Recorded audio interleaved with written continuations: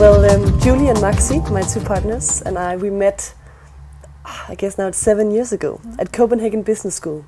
So we studied a bachelor together, and basically Julie and I were both late on the first day.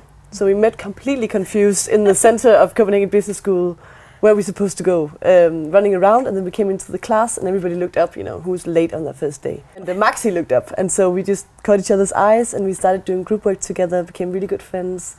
And then we just knew that we complemented each other really well, and that we wanted to start a company together someday. Okay. Yeah. So how did you come up with the idea? It was Maxi. She was introduced to a menstrual cup by her sister. And then at CBS, we all specialized in sustainable business and social entrepreneurship and did a minor in that. And she had a course where she had to write a business plan. Okay. And so she wrote about, you know, using a menstrual cup in a developing country. And at the same time, the three of us were sitting together and discussing, we want to start a company. And we had 3 different ideas, very different ideas. Yeah. And the menstrual cup idea was actually definitely the best one. We actually said, let's start, but we still needed to write our master thesis. So we decided to go to a summer house, sit for a weekend together, research so that we could come up with our different theses. And then when we thought we would hand in our master thesis, then we would know much more how to go about it. Yeah. However, things rolled out a bit differently, meaning that we sent, I don't know, 100, 200 emails to a bunch of different NGOs, everything we could find on Google to ask, is it really a problem, menstruation? What do women use? Have you heard about a menstrual cup? So on and so on. And we were flooded with response, positive response. And so we just started working. And so today we haven't finished our master thesis. Okay. So, I mean, one thing took the other. Yeah. And then 1 year after, basically, we are working more than full time. Yeah. Master thesis sometime in the future. So we made our own design and contacted Coloplast in Denmark, the Danish company that specializes in intimate healthcare products. So they came on board to help us with the production of our product. Okay, that's great. And then we did a market study in June, decided to move to Kenya in September, been living there ever since, set up a company, finished our product, got partners. So it's been a hectic year, but a great year, fantastic year. So this is it. This is a ruby cup. And it is reusable for 10 years. And you use it like this. So you fold it basically, like this. Then you insert it into the vagina instead of a tampon, basically. And it opens up automatically and collects the blood instead of drying it. And after approximately 8 hours, depending on your flow, you wash your hands, especially if you're in Africa. Take the cup out, empty it, fold it, reinsert it. And that's it. And you sleep with it, you swim with it, and then, you know, when your period is over, you store it in your little ruby bag, somewhere that is private, and then next month you take it out again. Yeah. So you just have to boil it in between your periods for 5 minutes, so it's completely sterilized. Yeah. And we were all users of menstrual cups. So Maxi introduced it to me and to Julie, and we were like, well, this is a fantastic product for us, and we can afford tampons and pads. And we prefer this product, so we thought, if we think it's the best product, why isn't it available in places where it's seriously needed? But it shouldn't cost $55 or $35, right? So there are many other types of other products like this in the market. And the menstrual cup was invented in 1930.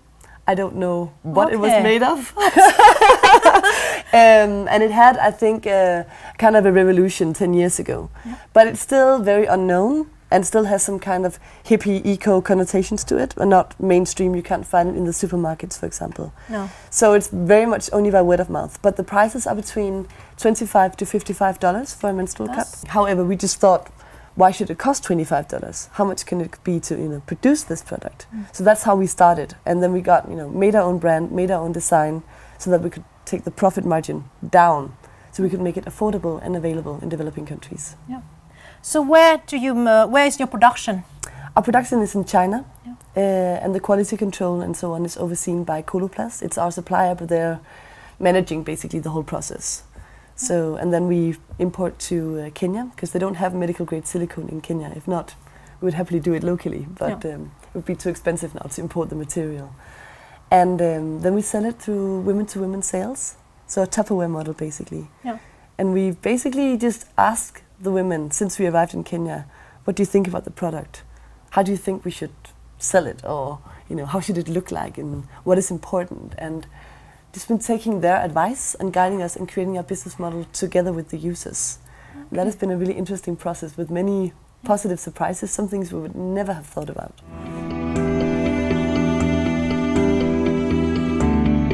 I mean, menstruation, I think even here, it's not something you discuss That's true. around the dinner table, right? No. I mean, maybe between women, but you keep it private. Yeah.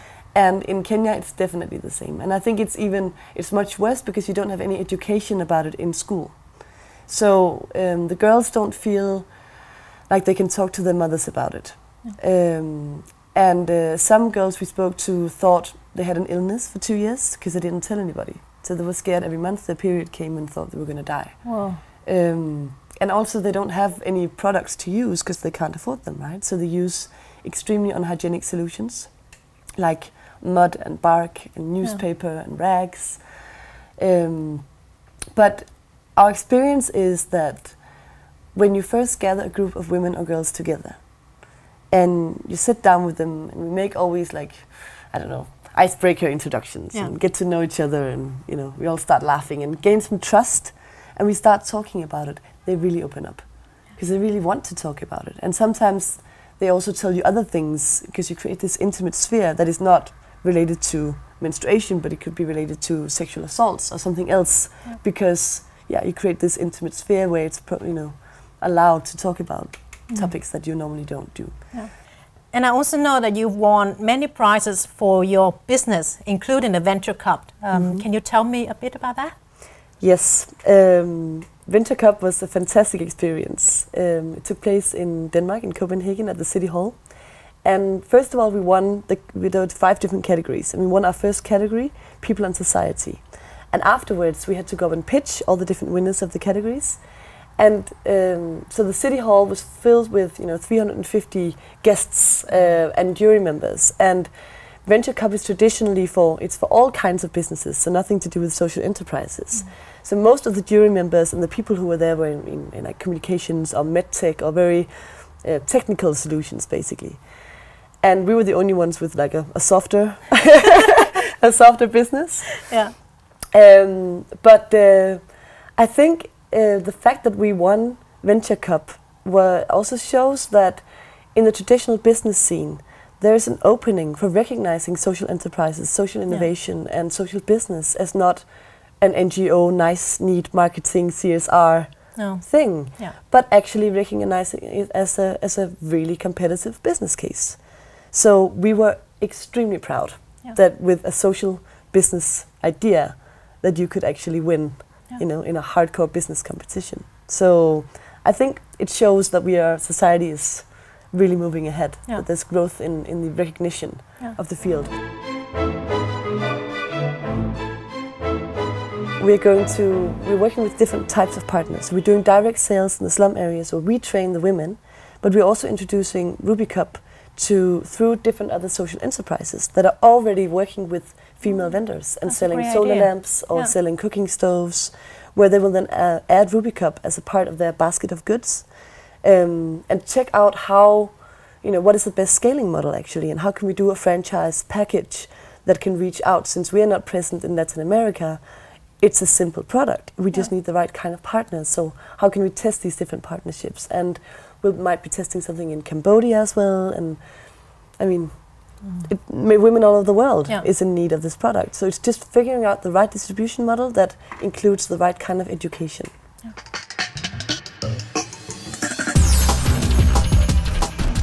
My first advice is do it and do it now. One of the main considerations that Maxi, Julia and I sat with was, before we started, if we wait, some of us is going to get a really cool job with a high salary. And, it's going to be more difficult that we have this timing where we can commit ourselves. So let's do it while we're used to being poor and eating pasta with ketchup anyways, because we've been student for so many years. That's the first thing. So do it and do it now, and don't think that you should have everything sorted out, that you should have answered all the questions, because people are constantly gonna, but what about this, what about this, what about this? And you need to figure out things as you go along, but if you don't start, it's not gonna happen. And my second real advice is never hesitate to pick up the phone and call and ask somebody. Not even like, don't think that you're beyond the league. For example, last year when we were trying to design our product, we thought Coloplast, they're a world leader in doing intimate healthcare products and working with this material. But we're students, you know. Yeah. Why would they want to work with us? And we were like, it can never harm to call them and ask. So we did that, and they said yes. Oh, yeah. And that's my experience, that when you ask, most people would actually really love to help you. Because they love passionate young people.